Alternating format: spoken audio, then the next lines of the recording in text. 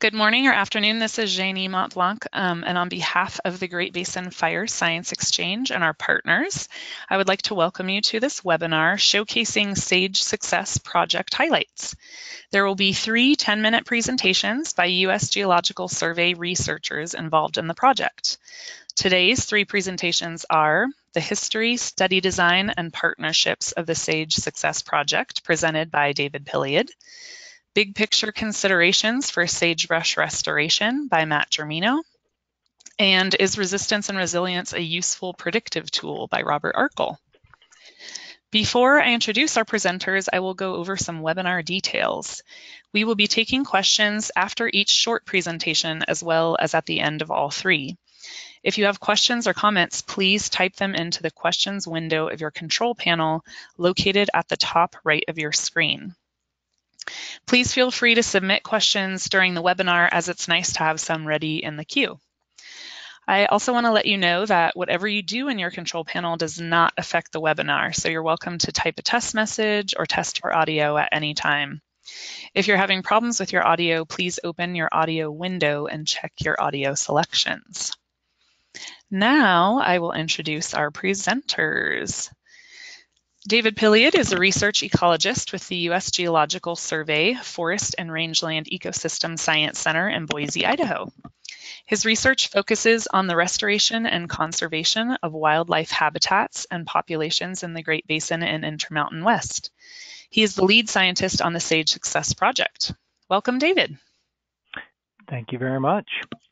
So we have 3 10-minute presentations for you today, and these are highlighting some of the initial and important findings from the SageSuccess Project. And I'm going to kick off by giving a little history and study design and partnerships with the SageSuccess Project to set the context for all of this. This is an interagency project. It was funded by the U.S. Geological Survey, BLM, Fish and Wildlife Service, and the LCCs out of the Great Basin. We've been working on this for the last 5 years. So the research team is composed of 6 PIs spread across the geographic West. John Bradford's in Flagstaff, Mike Dunaway, is in Moab, Matt Germino in Boise, Dan Manier in Fort Collins. I'm here in Boise, and Dave Pike's in Corvallis. And as many large projects like this entail, we have several contributing scientists that are played key roles in the project.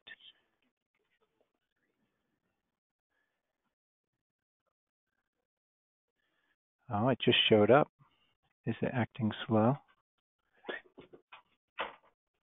All right, now can you see that? Yes. All right, very good. We're on our way. Okay, so as I was going through this, I was saying that the contributing scientists, I don't have time to list everybody, but 3 are going to be presenting as part of this webinar series. Robert Arkle works on my team. Dave Bernard is in Matt Germino's lab, and Bob Shriver's in John Bradford's lab.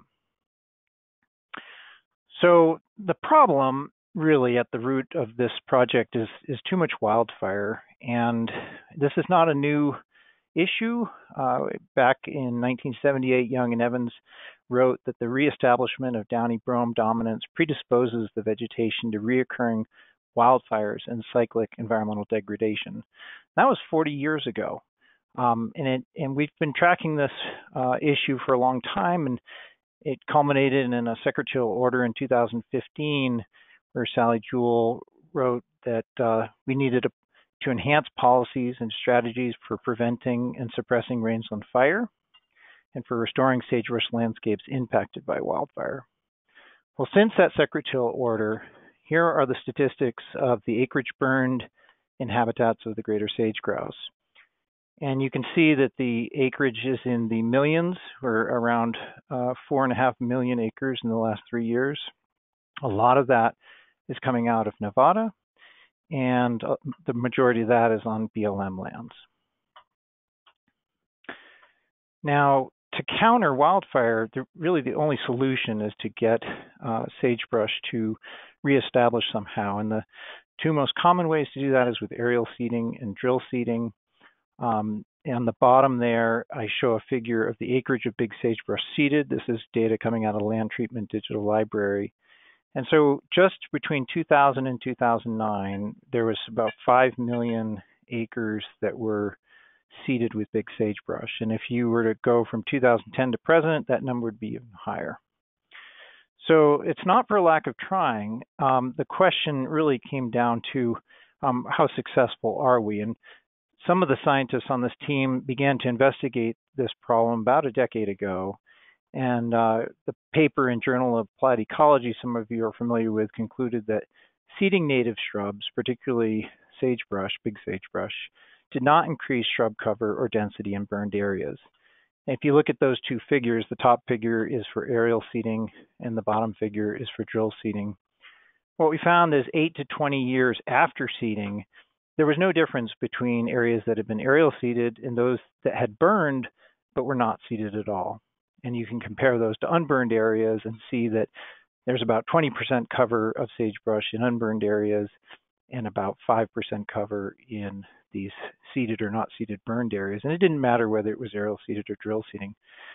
So there was a real problem here of these methods of getting sagebrush to reestablish, but it didn't answer the question of why. And so we decided to launch this new project to get at that question of how do we learn from the past to improve restoration outcomes.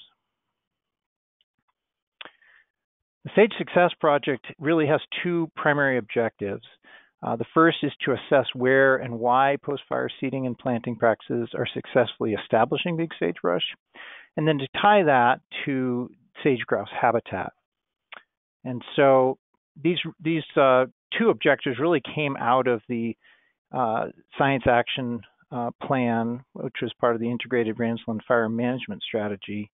And that was to determine the criteria and thresholds that indicate restoration and rehabilitation success across the range of environmental conditions that characterize sage-grouse habitat, and to conduct retrospective studies of selective native plant restoration to evaluate short and long-term responses of plant communities to these treatments and to biotic and abiotic conditions.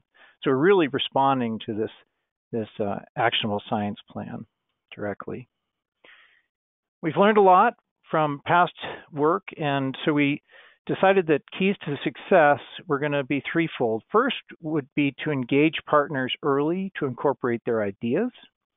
And we did that by having a series of conference calls with Bureau of Land Management and other partners to find out what are the questions that were most pressing and how do we design the study to be effective in terms of integrating various interests and needs of partners. The second was to maintain communication throughout the project lifecycle, so there was no surprises and that there was back and forth of communication. And then ultimately in the phase we're in now, which is communicate science findings to managers and hopefully do that effectively.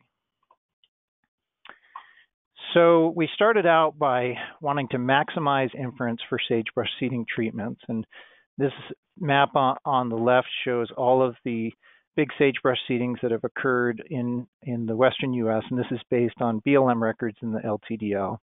And the map on the right just shows the number of seeding treatments that we had to work with. So essentially this is our population of sagebrush seeding treatments, and then we were going to sample from that population so we maximized our inference.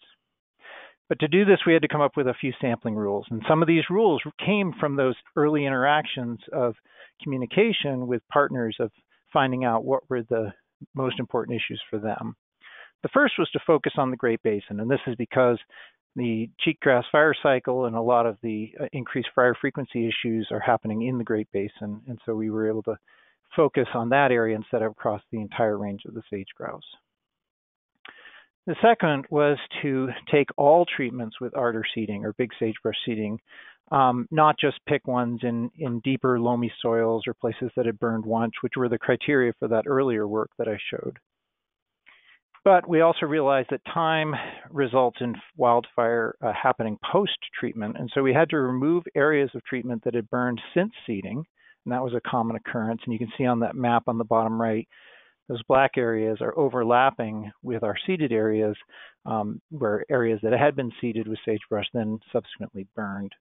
And then we also had issues of multiple seedings overlapping, and so we chose to use the most recent seeding. The third rule was to include known sites where sagebrush were successfully established.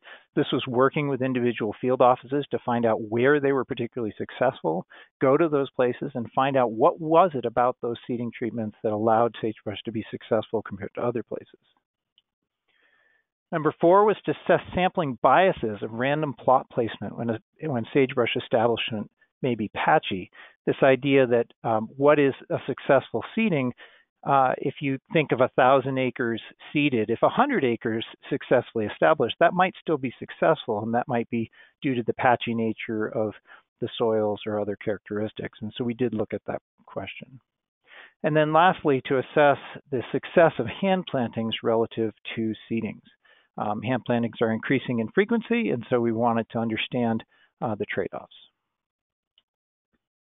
In total, we have about 1,400 plots spread across 284 wildfires, and they were sampled between 2014 and 2017. In the map, the green dots are places where sagebrush was detected. So these are seeding treatments where sagebrush was detected, and then the white or gray dots are sagebrush not detected. So some places where we went, we didn't detect any sagebrush growing. The plot on the right is a frequency distribution of these detected and non-detected plots spread across elevation. And this was important to us because we didn't want to just be sampling at higher elevations or at lower elevations and biasing our results. We wanted to make sure that our distribution of plots spread across the range of elevations that you might encounter, particularly because higher elevations would be more likely to have successful recruitment because of higher moisture levels. I'm not going to go into the details of our methods, but I just will point out a few of the things that are key. First of all, we used a 3-spoke, 50-meter spoke design for our plots. We used line point intercept. We also used shrub belts to get at density, measured height. We took soil samples at all of our plots at different depths, including depth to a restrictive layer. We also looked at soil surface characteristics, pediderm, to understand characteristics associated with the biological crust, for example. And lastly, we took tissue samples from sagebrush within our plots and then areas that appeared to be fairly undisturbed as a reference area to understand the basically seed source information of where the sagebrush seedlings were coming from. We used treatment data from the Land Treatment Digital Library and weather data from GridMet and PRISM. And all of this fed into mechanistic and statistical models shown on the right, and some of these will be presented in the following presentations. So we have a smorgasbord of presentations here. These are what's happening today. We have the big picture considerations of sagebrush restoration presented by Matt Germino, and as resistance and resilience, a useful predictive tool by Robert Arkle. And then tomorrow we have feature presentations right here at the same time, same place, by Dave Bernard talking about soils, Bob Shriver talking about sagebrush population trajectories, and then ultimately finishing up Dave Pikes looking at the question of whether to plant or to seed. So that's what we have for the coverage of what we've accomplished so far, but I did want to point out that this isn't the end of all the products. We have several more coming. And we probably will have a follow-up webinar to cover those, but this is a majority of what we've been working on in the last 5 years. Great, thanks, David. All right, Matt, I will make you the presenter. And if you have any questions for David right now, feel free to type them in. A couple of people have asked about the webinars being recorded, and yes, they will be, and the link will be automatically sent to you through this GoToWebinar system tomorrow, but you can always email me for that as well. Okay, so Matt, I'll wait until we have your, oh, there we go. Okay. Matt Germino is a supervisory research ecologist with the USGS in Boise, where he oversees a research group focusing on restoration of sagebrush rangelands affected by fire and invasive plants. His background is plant ecology and physiology, and he is active leading or advising science management partnerships in the Great Basin. Welcome, Matt. Thank you. And So, it looked like there were no questions for David, so you can power forward. okay, great.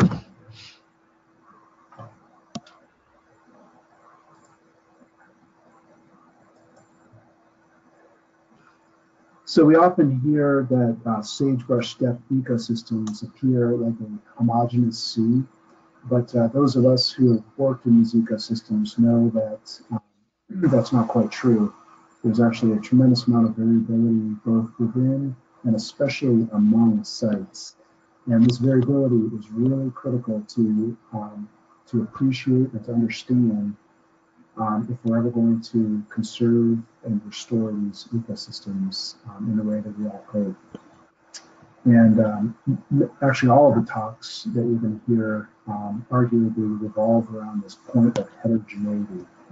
And my talk actually is somewhat not appropriately titled because I'm actually going to dive into some of the details on the biological diversity in these ecosystems, specifically within sagebrush. Hey, yes. Matt, I'm going to jump in really quick. I know we tested your sound earlier, but it's weird. It's like going in and out. Sometimes some things you say are clear, and then sometimes it's very muffled. Okay. So I don't know if there's anything you can do to change that. And if not, if you wanted to switch to the phone, we could do that too. I don't know what you prefer. I'm holding the microphone up to my mouth now. Is that a little bit better? That's even worse. Really? Okay. All right. Let me go jump over into Robert's office, which is right next door. Okay, sounds good. And actually, one question did come in for David. So if you're still on, we can answer that question while we wait for Matt. Thank you, Matt. Sorry about that. Okay, so David, a question came in. Were any soil surface treatments included in this work, i.e. mulch? Also, how were biological soil crusts measured? You lost it? What's that? I'm sorry, we're having technical difficulties on our side. Yeah, I have it on mine, so you can jump on mine, Matt.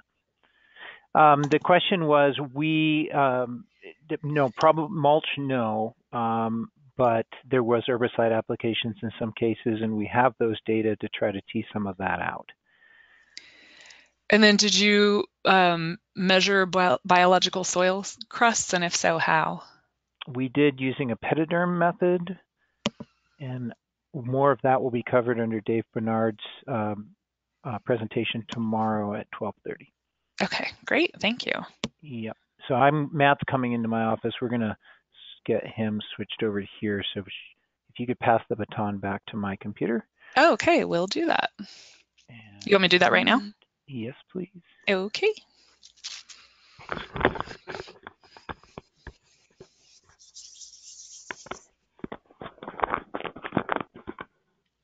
Okay.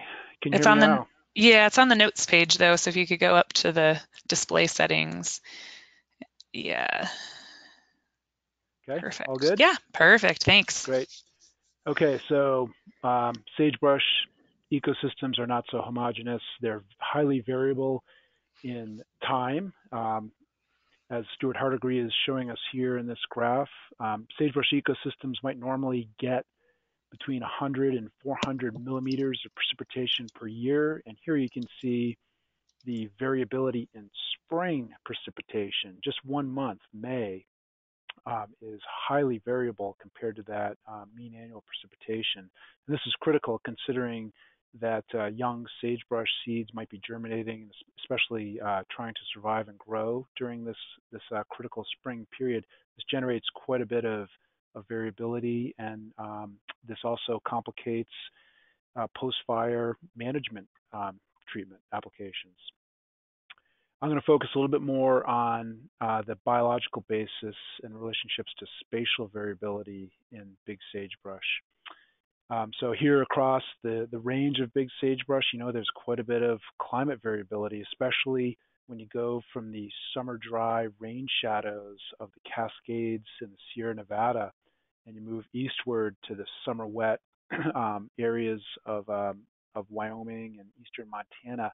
Considerable climate differences. But some of the most important climate variation actually occurs within a locality, such as shown in this photo here.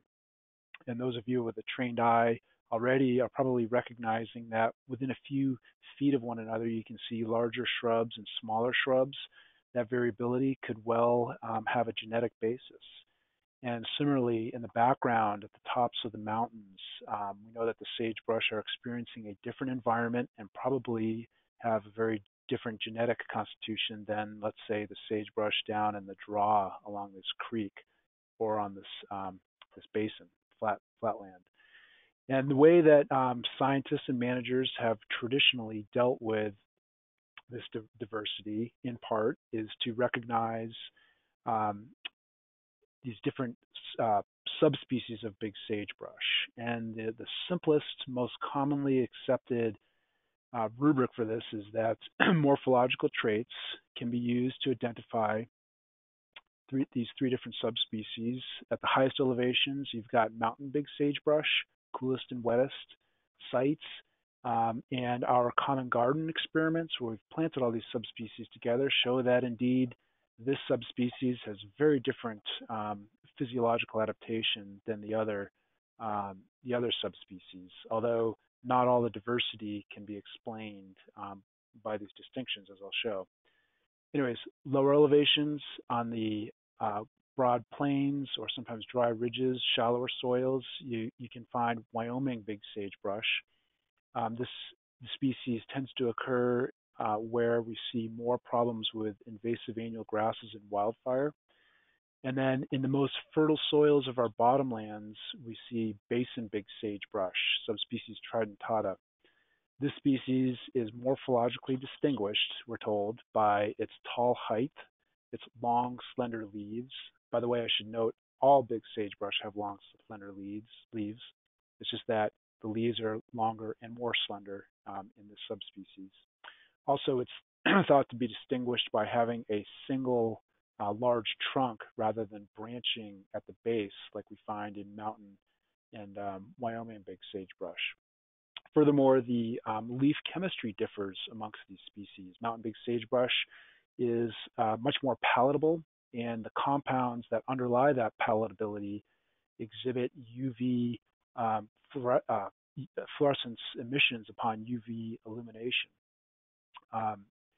Now, moreover, there's diversity that's even more cryptic. So these traits, by the way, are not always that easy to distinguish in the field. So the diversity here is somewhat cryptic.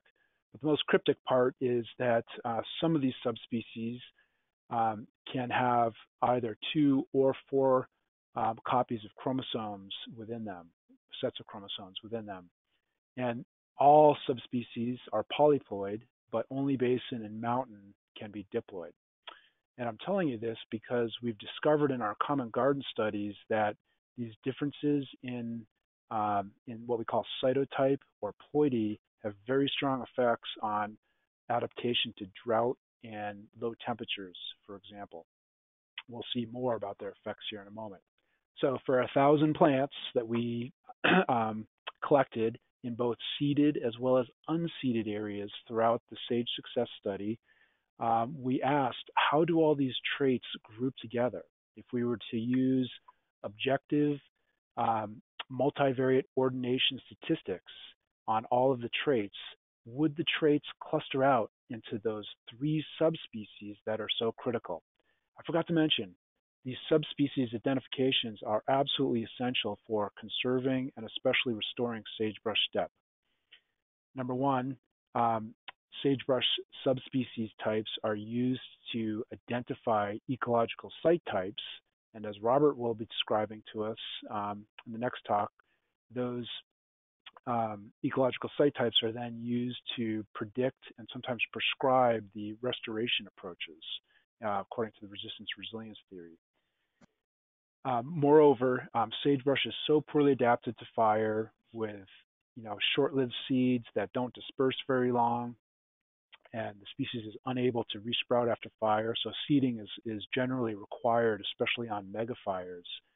The seed must be collected from wildland sources, natural populations, and the first cut for identifying an appropriate seed source is matching the subspecies to the site where you want to add the seed. Anyways, back to the topic here.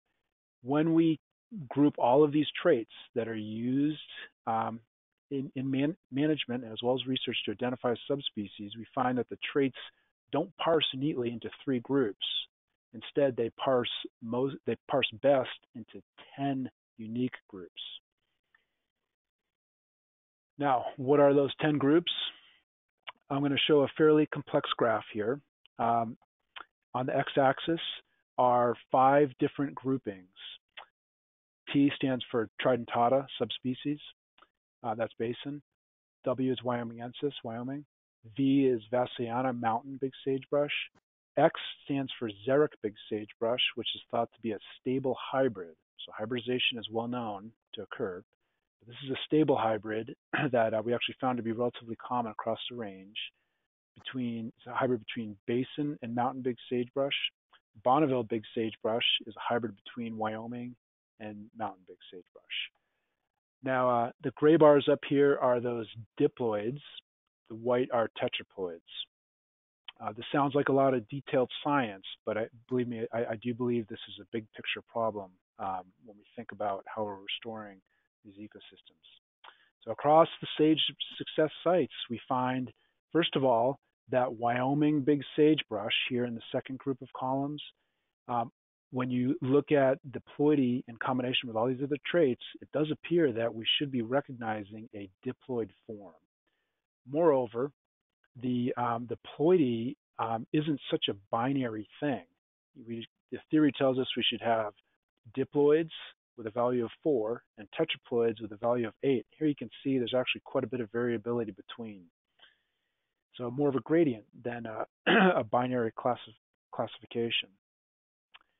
Over here on the right, you can see the proportion of plants within each taxonomic group that were branched at the base. Basin big sagebrush, if you can recall, is supposedly not branched. Well, actually, the data, when you look at all the other traits, suggests that it very frequently is. So only 30% of the time might it have a single trunk, and that's really only in the diploid form of the subspecies. Okay, just examples of some of the difference between what we are using as criteria to identify these species and what actually exists across the landscape. How about UV fluorescence? Indeed, mountain big sagebrush appears to have more UV fluorescence, as we've been told by the taxonomists. The hybrids have progressively less. That seems to agree with what we've been using for a scoring rubric for diploids and tetraploids. How about mountain big sagebrush is supposed to have a birthday cake-like crown where the reproductive structures stick up above the regular leaves on the plant. Well, that appears to be true only in the diploid and probably not the tetraploid forms. So a little bit of incongruence there with what we see compared to the taxonomic rubrics. All big sagebrush leaves are long and narrow. Basin big sagebrush is supposed to have the longest, and it appears to, but only in the diploid form. Wyoming big sagebrush is supposed to have a dome-like structure. That really doesn't appear to hold up. Instead, all tetraploids appear to have that trait. How about plant height? Are taller plants more likely to have all the other morphological traits of basin big sagebrush? Yes, but here again, only in the diploid forms. Otherwise, that trait really isn't such a strong distinguishing factor as many of us previously believed. Similarly, the uneven crown that's supposed to be a trait only of basin big sagebrush, again, is evident only in the diploids. So here, I'm trying to simplify some very complex results that we have discovered that shows us that there is a lot more diversity within big sagebrush taxonomy than we ever thought. In fact, when I see graphs like this, when I try to simplify this into one take-home message, I like to say that the word sagebrush is probably more analogous to the word tree than it is to any particular species of tree. Here's another complicating factor. Ecological site descriptions often recognize one or maybe two subspecies of big sagebrush that might occur. How many of the different taxonomic groups or morphological types that we've identified occur on our sites? As this graph shows, you're equally likely to see 3, 4, or 5 of these consistently identified morphological groups as you are 1 or 2. So there's a lot of diversity within a site. How much does this matter for seeding success? Well, we looked at 24 seedings for which we had some rare and good seed source information collected by the Boise district over many decades. And we surprisingly found that matching the right subspecies really didn't help us explain the success of sagebrush recovery. However, there was another variable that was really a strong predictor, and that was regarding the traits of the site where sagebrush was collected, sagebrush seed was collected, compared to the site where it was seeded.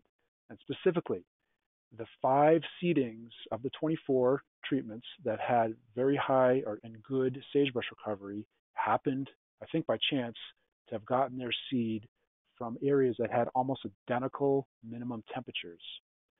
And conversely, those sites that had no sagebrush recovery, there were 16 different fires, treatments, those sites that had 0 recovery got their seeds from areas that had much colder minimum temperatures. So this tells us that the population level variability is pretty important, and the subspecies identity of the population, which we put so much emphasis on in research and in management, may not be as important as we think. Should we still consider subspecies identity? I think so. It's one of the only things that we have to work with, and it probably does matter, but certainly these other details are really key. Now, the other talks that you're going to hear are going to dive a little bit more into the heterogeneity that exists in sagebrush recovery.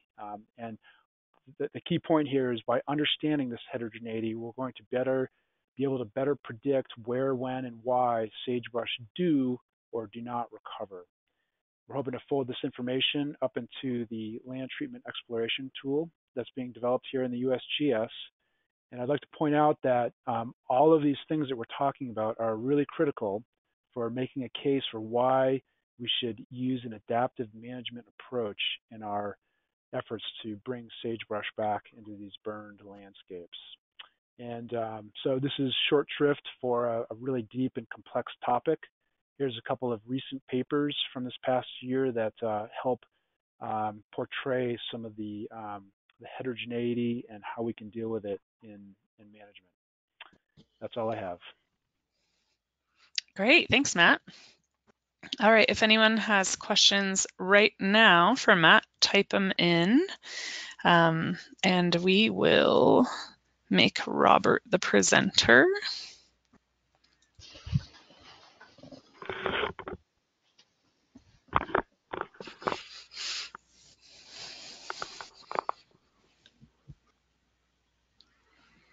Okay, well, I don't see any immediate questions, so I will go ahead and introduce you, Robert.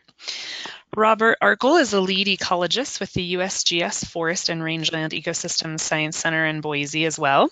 His research focuses on the response of species and communities to disturbance and restoration in the Intermountain West. Welcome, Robert. Thank you, Janae, for hosting us. We did not initially set out to answer questions about resistance and resilience, but this concept is extremely important to future management of the sagebrush ecosystems we have, and we realized that we had a very unique data set to be able to address this issue. So here we are. In shrublands of the Great Basin, scientists and managers have centered the resistance and resilience discussion around 2 concepts. For the first, resistance to disturbance, the question is, can an area that's changed by disturbance recover its pre-fire community, with the focus being on big sagebrush and perennial grass recovery? For the second, resistance to cheatgrass invasion, the question is, can the community not change or become cheatgrass dominated, especially after recently burning? Research in sagebrush ecosystems suggests that both resistance and resilience should be higher in places with greater soil water availability, places that allow for more native plant growth and reproduction, and at the same time are less favorable for cheatgrass. So what our colleagues have done is pull together information on soil temperature and moisture regimes to create continuous resistance and resilience maps. They've created 3 versions, but we're going to focus mainly on the simplest map, which shows high resistance and resilience areas in blue, moderate areas in orange, and low R&R areas in gray. You can see that the majority of the Great Basin is in the low category, and that the high category in blue is mainly confined to mountainous areas and the northern part of the Great Basin. Resource managers utilize R&R concepts and these maps specifically to prioritize areas for habitat conservation and restoration, especially as they relate to greater sage-grouse habitat. However, whether this theory follows hypothesized relationships in practice is largely untested at this spatial scale.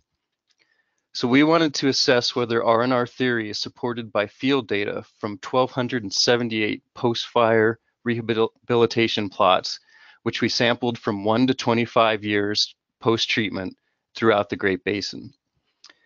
If R&R maps are good predictors of post-disturbance outcomes, we should see significant differences in vegetation based on which R&R class the plots fall into.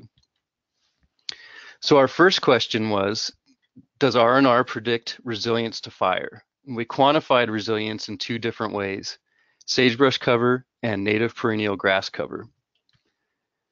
What we found is that high R&R areas in blue had significantly more sagebrush cover than moderate R&R areas, and moderate had significantly more than low R&R areas in gray.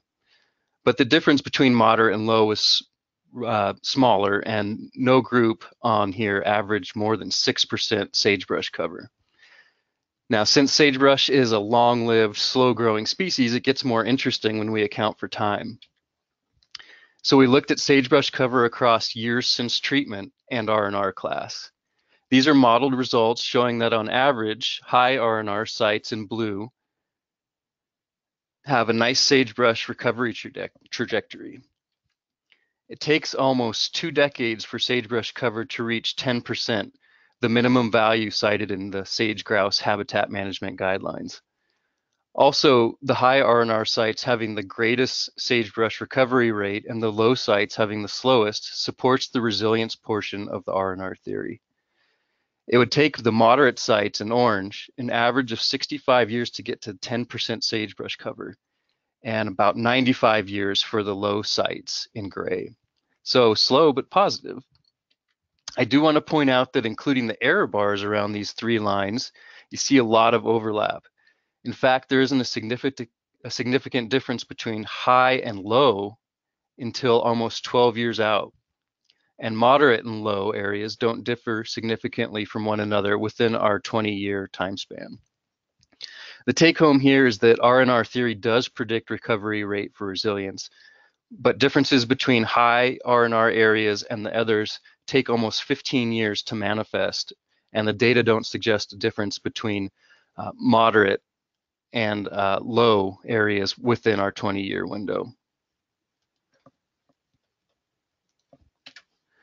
Now, what if we measure resilience in a different way, using native perennial grass cover instead?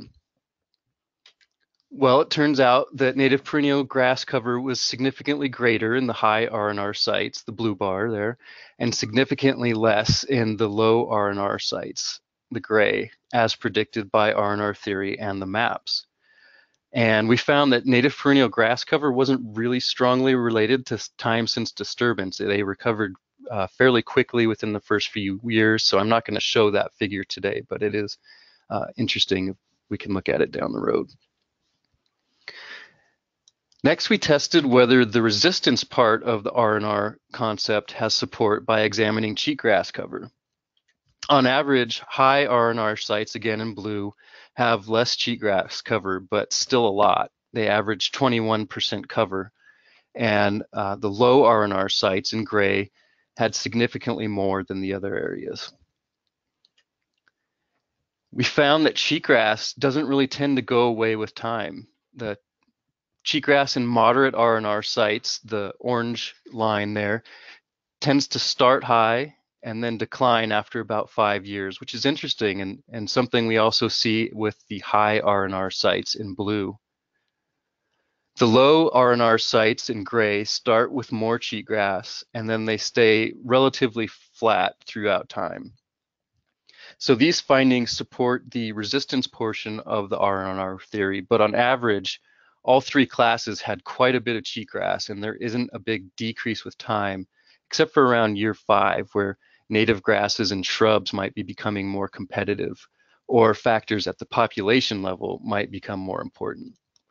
Also, these cheatgrass findings suggest that resistance might vary with time since disturbance, and that's an interesting concept that we'll need to investigate further.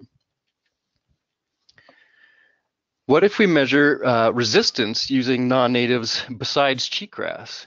Well, we found that R&R was not predictive of 12 different non-native herb species or functional groups that excluded cheatgrass. But the cover of these different species was explainable using other biophysical predictor variables. These findings are likely for 2 reasons. First, the R&R maps were developed specifically to assess resistance to cheatgrass and not these other species that we are testing here. Those other species might have different habitat requirements than cheatgrass. Second, none of these other species were as widespread in our plots across the Great Basin as cheatgrass. So we had a lot of zeros in plots that might have been suitable for these other species, but they just had not invaded there yet. So we're guessing that when we look at smaller regions or when we only include plots where these species are present, we might see some interesting patterns.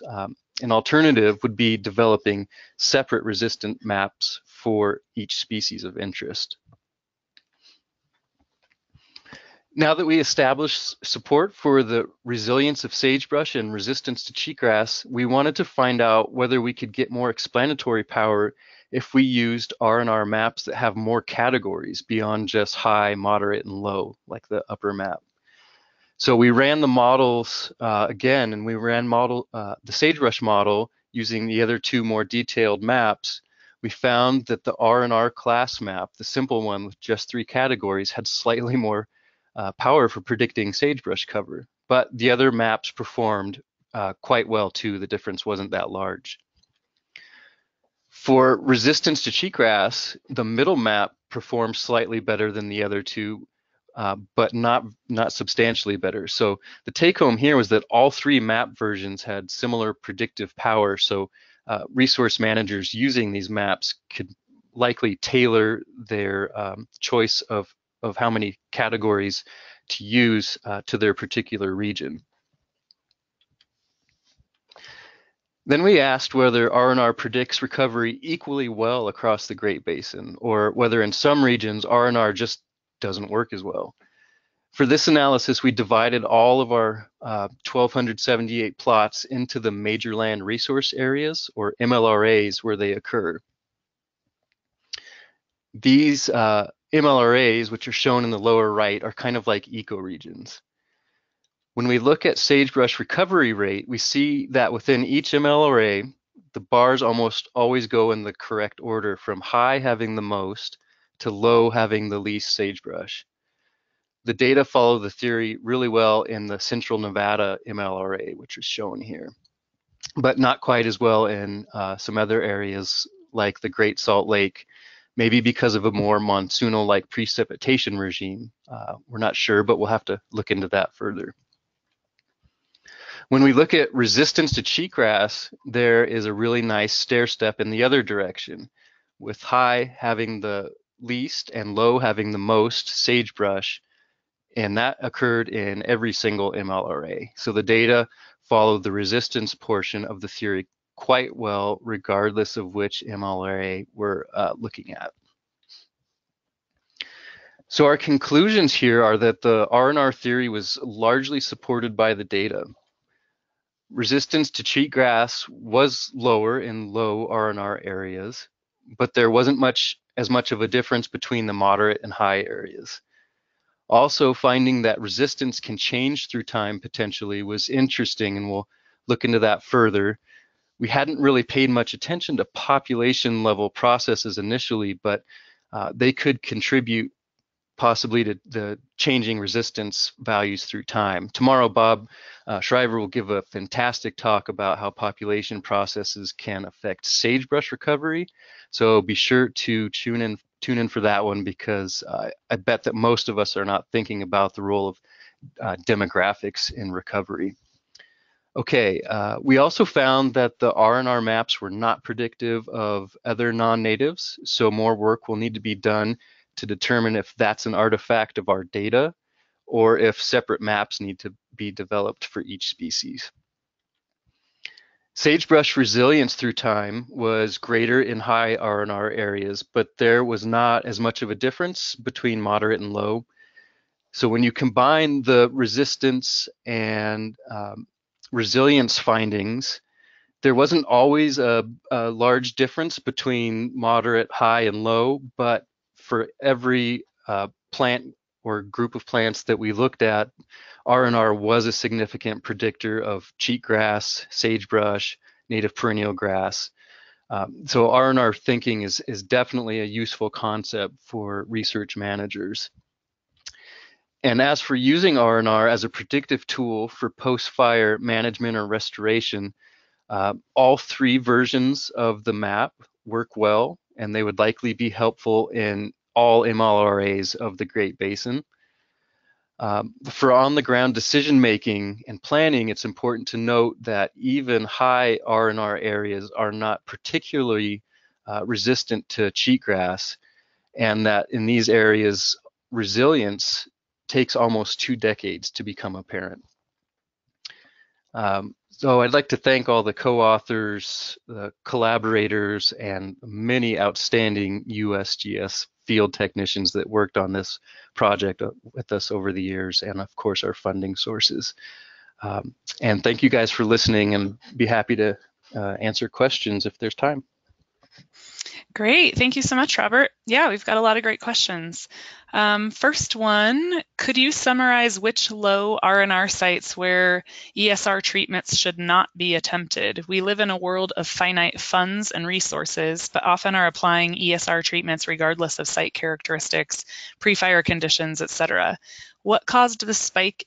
Oh, I think that's the first question. Yeah. First that's question. Mm-hmm. Right. So that's an important issue, and I don't think that the data that I presented today will allow us to answer that question. That's probably a good question for a follow-up manuscript on that we're planning, looking at specifically where on the landscape success is more likely.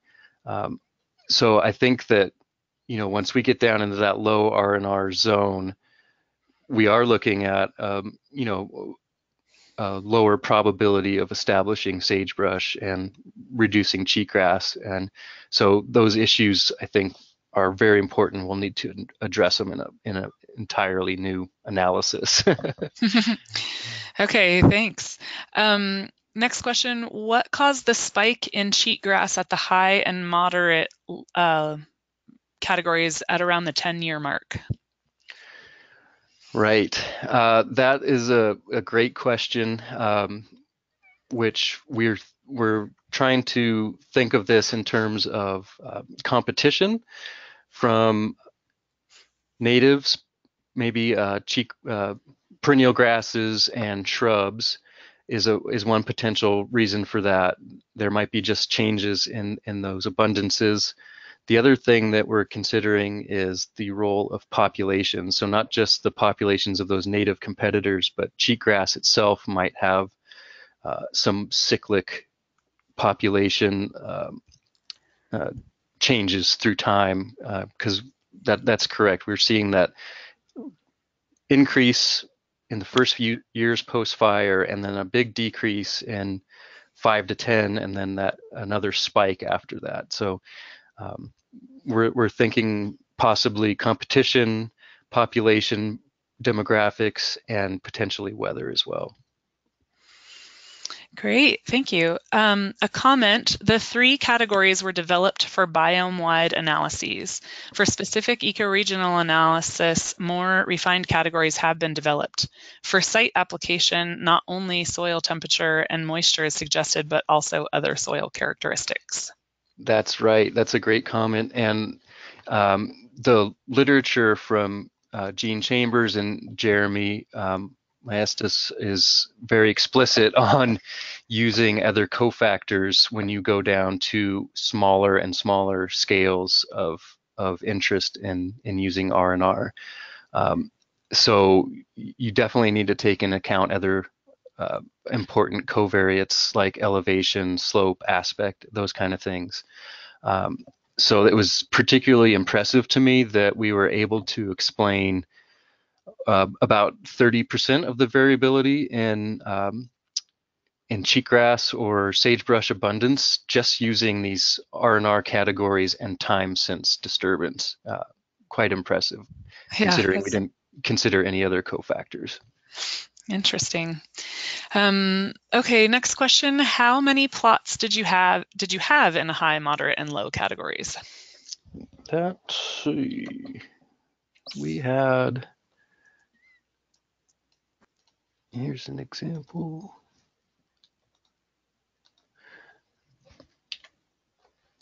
We had 87 in the high, 164 in the moderate, and a whopping 1,027 in the low. And this is a question I'm glad got asked because the distribution of fires in the Great Basin is not spread equally across high, moderate, and low R&R areas. There's far more fires and subsequent treatments in the low areas, low R&R areas of the Great Basin. So we have a much bigger sample size of those low R&R locations, especially when you combine low, moderate, and high with time. We start to need all of that statistical power that we have with that big sample size. Great, thanks. Next question, how does sagebrush canopy cover pre-burn influence resilience and resistance? Is a 15% canopy cover stand pre-burn more resilient and resistant than a 30% canopy cover stand pre-burn? Basically, does sagebrush stand canopy cover impact burn intensity, therefore impacting recovery? Do higher canopy cover stands have a lower seed bank of grasses and forbs and therefore impact recovery and chance of cheatgrass invasion? Sorry, this is so long. No, that's a great question. And the answer to that is forthcoming. We're going to use pre-fire vegetation data for all of these plots that we're going to get through our colleague Colin Homer and use those pre-fire vegetation characteristics to assess post-fire outcomes in terms of cheatgrass cover, sagebrush cover, and all those things. So we weren't able to do that just yet, but once those data come in on the pre-fire veg front, we will be able to answer those questions, and it's an important topic to address. Great, thank you. Low sagebrush nor understory plant community composition were analyzed here in any of the talks, especially Matt's. Has this been addressed in these studies? Low sagebrush and understory community composition. Mm-hmm. Yes, we've got several sites where low sagebrush was seeded. We also have sites where it was not seeded but was detected in our post-fire sampling. So we can address issues related to low sagebrush, both whether it's successfully seeded and where it occurs in the post-fire landscape, and the same with all of the other herbaceous plant species besides cheatgrass and native perennial grasses, which I touched on today. Yeah, we've got some community composition papers planned as well. So all of those factors are important and will be addressed. Great, thank you. Well, that was the last question. If anyone is still typing, please continue to do so. In the meantime, great discussion, everyone. Thank you all for your participation. And please join us tomorrow for the next 3 SageSuccess highlight presentations on post-fire recovery gradients associated with soil and biocrust characteristics, sagebrush population trajectories after restoration, and to plant or to seed, that is a good question, by Dave Bernard, Bob Shriver, and Dave Pike, respectively. We would greatly appreciate it if you would take our 3-question survey that will appear after the webinar has ended. I will post the recording of this webinar on our Great Basin Fire Science YouTube channel this afternoon or tomorrow morning, and the link will be automatically sent to you through the GoToWebinar system tomorrow. If you have further questions regarding this or other webinars, please email or call me anytime. And just comments, good presentation, guys. So thanks. Again, thank you all for attending this webinar, and thank you, David, Matt, and Robert, for presenting.